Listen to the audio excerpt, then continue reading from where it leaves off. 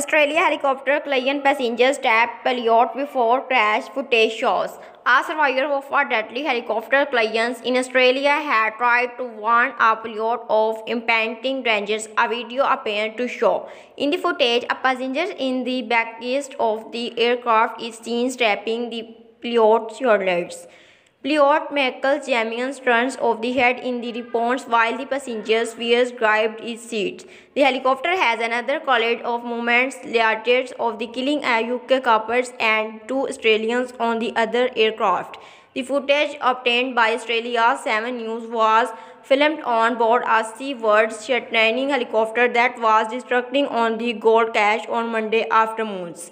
Mr. Jason's maintained of the land the helicopter safely after the rotor blades of an landing helicopter crashed towards the witnessing.